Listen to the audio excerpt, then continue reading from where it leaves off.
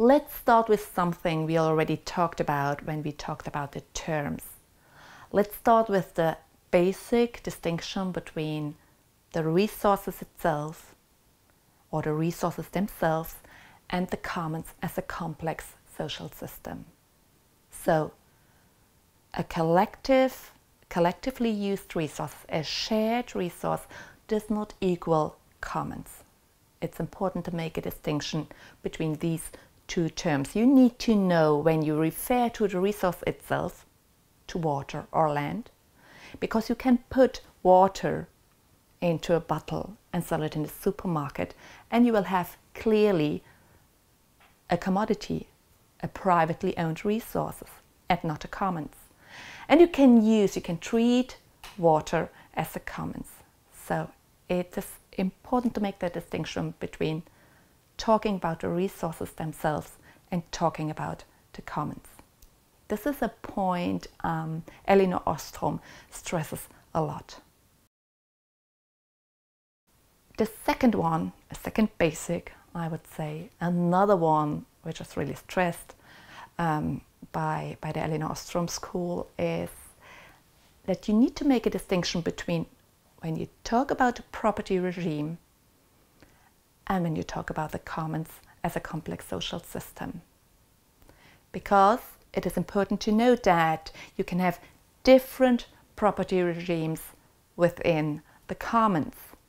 And it is not so much about the property regime itself, because commons may function with very different sets of property regimes. The basic question here is, how can we gain really ownership in the sense of autonomy, in the sense of the users themselves have the authority to make their decisions over a given resource. This is the important angle of a commons perspective. Peter Linebaugh, an American historian who has written thrilling books about the commons and the history of commoning, he usually says the commons are better described with a verb than with a noun, because they are a social process, the process of commoning. That is, subjectivity is back. We cannot objectify things. We cannot talk about the commons as if there was a panacea, a certain set of rules or a certain institution that works for all kinds of resources and all different social and cultural circumstances. That is not the case. The commons is not about objects, about objectivation of things. The commons is not about measuring and counting and making ends meet in a mathematical sense of the word. The commons is about taking into account that our world is complex and the needs we have, the uses we want to make of a certain resources, the purposes, the different purposes of different people we have to deal with, obliges us, forces us to deal with subjectivity and to deal with complexity. Because the commons is not about things, it's not about the resources, it's not about objects, it's about us and about the way we relate to each other. And commoning means making sure that nobody is left behind, because nobody wants to be a sucker. It is about trying to find ways in everyday life to work together for a free and fair future. That is not a small thing. A fifth basic for me is that doing this while finding the rules and the norms and the ways to deal with each other with regard to the share of a collective resource we will come up with a very different solution. There's no panacea. There is no one-size-fits-all model. There's nothing we can simply take and say, this is a set of rules, these are the norms, and these are the institutions that will work in whatever circumstances. Instead, and remember this, each commons is one of a kind. Basic number 6, the so-called tragedy of the commons. The tragedy of the commons is a term coined by a famous biologist, Garrett Hardin, in an article published in a science magazine in '68, and he dubbed it tragedy of the commons, basically saying that wherever a group of people uses a collective resource freely, it will end up in a tragedy. He literally says, freedom in the commons means ruin to all. Well, Garrett Hardin has been criticized in direct conversations, by the way, by Elinor Ostrom and a lot of scholars who can clearly show that the commons work everywhere. So who's right?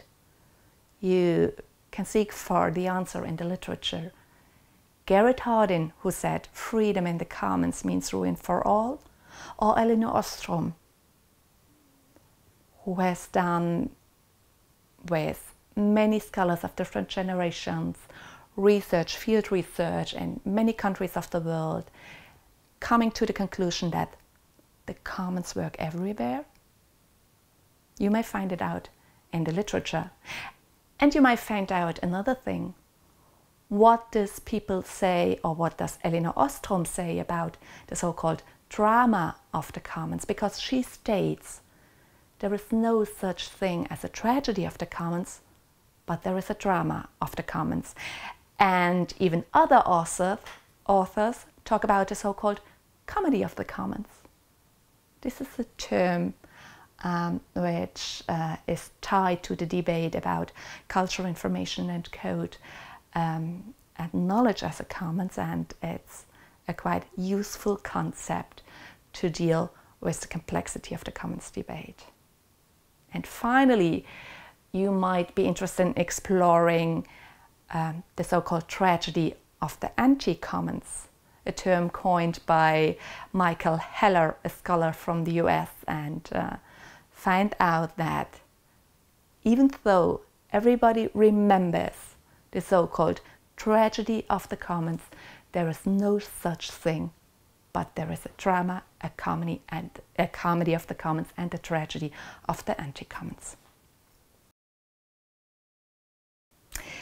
And finally, I'd say my last and 7th basic to know about the commons is that it is important to understand the commons not only as a social process, a process of commoning, which is, so to say, a never-ending story of ongoing negotiations in everyday life, because all of us need to share collective resources.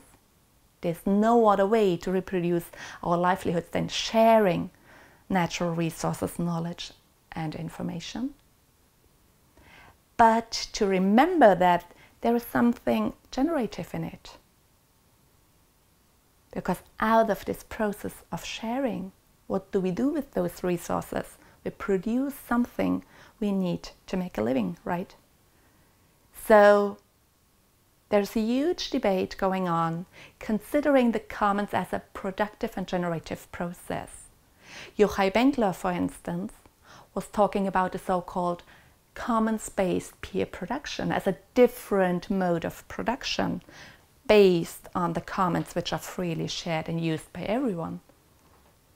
I prefer talking about commons creating peer production, which means that it is important not only to take from the commons, but to reproduce commons and to give back to the commons.